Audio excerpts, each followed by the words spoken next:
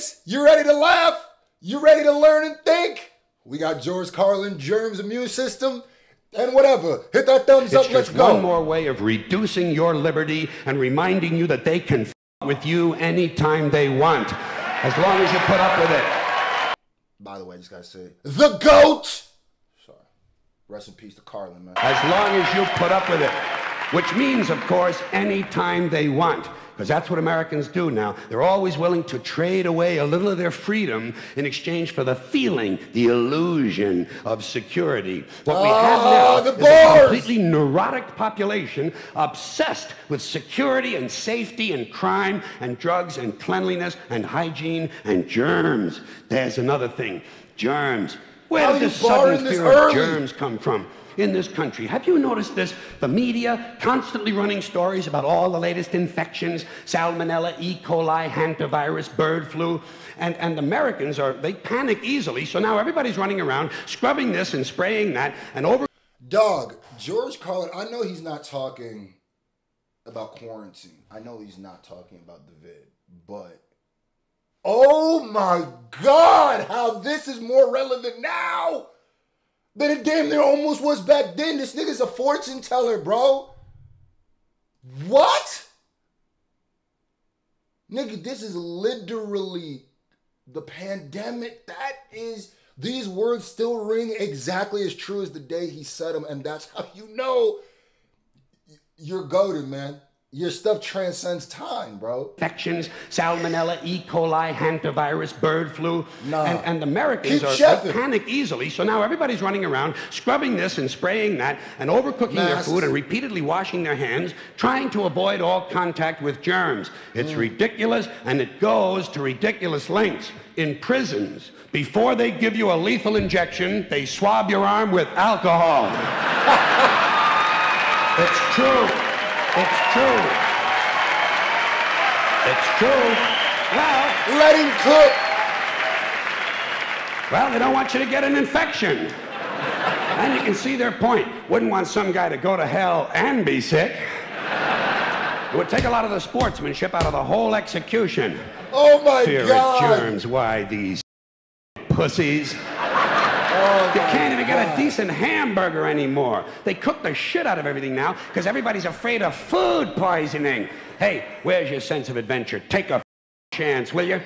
You know how many people die in this country from food poisoning every year? 9,000. That's all. It's a minor risk. Take a fucking... I did not know that it was that low. I really didn't. That is crazy. Chance, bunch of goddamn pussies. Besides, what do you think you have an immune system for? It's for killing germs. But it needs practice. It needs germs to practice on. So listen. If you kill all the germs around you and live a completely sterile life, then when germs do come along, you're not going to be prepared. And never mind ordinary germs. What are you going to do when some super virus comes along that turns your vital organs into liquid shit? I'll tell you what you're going to do. You're going to get sick, you're going to die, and you're going to deserve it because you're fucking weak and you got a fucking weak immune system. Oh my God. Now, all right, God damn it. Hey. All right. Let me tell you a true story about immunization, okay? When I was a little boy in New York City in the 1940s, we swam in the Hudson River, and it was filled with raw sewage, okay? We swam in raw sewage, you know, to cool off. And at that time, the big fear was polio. Thousands of kids died from polio every year. But you know something? In my neighborhood, no one ever got polio. No one, ever. You know why? Because we swam in raw sewage. It strengthened our immune systems. The polio never had a... You might have smelled like open air, but your immune system was banging. Immune system was coming tough. You there? Prayer. It strengthened our immune systems. The polio never had a prayer. We were tempered in raw shit. So personally, I never take any special precautions against germs. I don't shy away from people who sneeze and cough. I don't wipe off the telephone. I don't cover the toilet seat. And if I drop food on the floor, I pick it up and eat it. I eat it. You I do. Even if I'm at a sidewalk cafe in Calcutta, the poor section, on New Year's morning during a soccer riot. And you know something? In spite of all that so-called risky behavior, I never get infections. I don't get them. I don't get colds. I don't get flu. I don't get headaches. I don't get upset stomachs. And you know why? Because I got a good, strong immune system, and it gets a lot of practice. My immune system is equipped with the biological equivalent of fully automatic military assault rifles with night vision and laser scopes. And we have recently acquired phosphorus grenades, cluster bombs, and anti-personnel fragmentation mines. So, when my white blood cells are on patrol, reconnoitering my bloodstream, seeking out strangers and other undesirables, if they see any suspicious-looking germs of any kind, they don't around. They whip out the weapons, they wax the motherfucker, and deposit the unlucky fellow directly into my colon. Into my colon. There's no nonsense. There's no Miranda warning. There's none of that 3 strikes and you're out shit. First defense, bam, into the colon you go.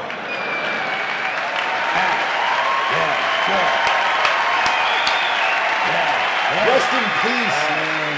Oh, rest in peace to the legend, man. And speaking of my colon, I want you to know I don't automatically wash my hands every time I go to the bathroom, okay? Can you deal with that? Sometimes I do, sometimes I don't. You know when I wash my hands? When I shit on them.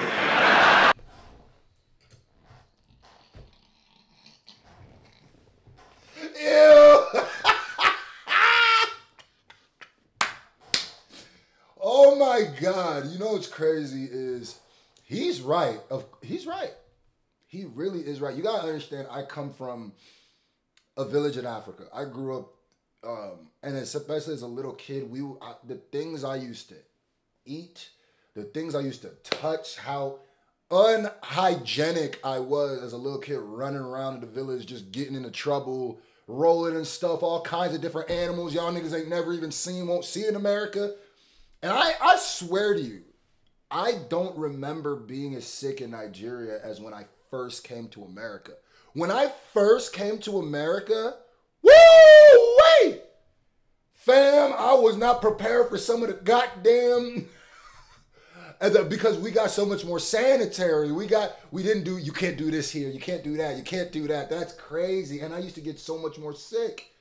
That's crazy. I shit on them. That is crazy. That's the only time.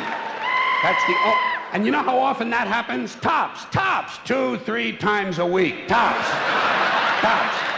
Maybe a little more frequently over the holidays, you know what I mean? And I'll tell you something else, my well-scrubbed friend. Get him, Carlin! You don't always need a shower every day. Did you know that? It's overkill. Unless you work out or work outdoors or for some reason come in intimate contact with huge amounts of filth and garbage every day, you don't always need a shower. All you really need to do is to wash the 4 key areas. Armpits, asshole, crotch, and teeth. Got that? Armpits, asshole, crotch, and teeth. They should teach that at school, like head, shoulders, knees, and toes. In fact, you can save yourself a whole lot of time if you simply use the same brush on all 4 areas. Rest in peace to the legend, Carlin. We on the road to 1,000 subscribers, man. Hit that subscribe button. You haven't hit it